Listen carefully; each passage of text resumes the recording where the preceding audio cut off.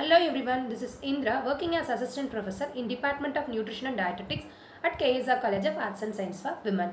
Today we are going to see about the subject diet counseling. Under this, the topic is about care process. The care process is an essential aspect of healthcare management. It involves overseeing and coordinating the care of individuals to ensure that their needs are met in an efficient and effective manner. This process is setting goals and objectives for short-term and long-term goals. These goals guide the care team in identifying what need to be achieved and provide a framework for assessing the progress made. Setting short-term goals is crucial in providing immediate care and addressing the pressing issues. These goals are typically focused on immediate needs and are designed to be achievable within a relative short period of time. For example, if a patient is experiencing acute pain, a short-term goal may be to alleviate that pain by administering appropriate medication or implementing pain management strategies. By setting clear short-term goals, the care providers are able to address immediate concern and ensure that the patient receives timely and effective care. On the other hand, the long-term goals provide a broader perspective that focus on overall well-being and future outcome of the individual. These goals are aimed at achieving optimal health and facilitating a sustained improvement in patient condition.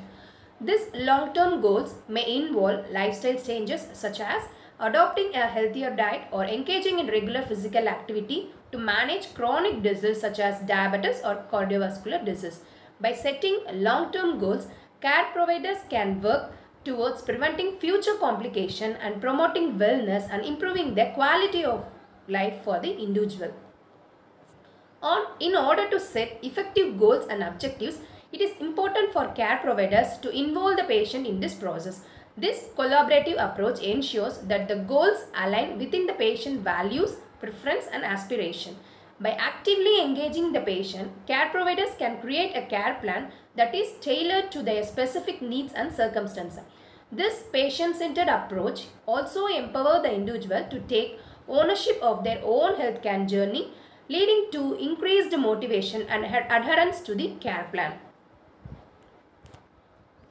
Moreover, goals and objectives in the care process should be specific, measurable, attainable, relevant and time-bounded, and it is commonly called as SMART to provide clarity and direction.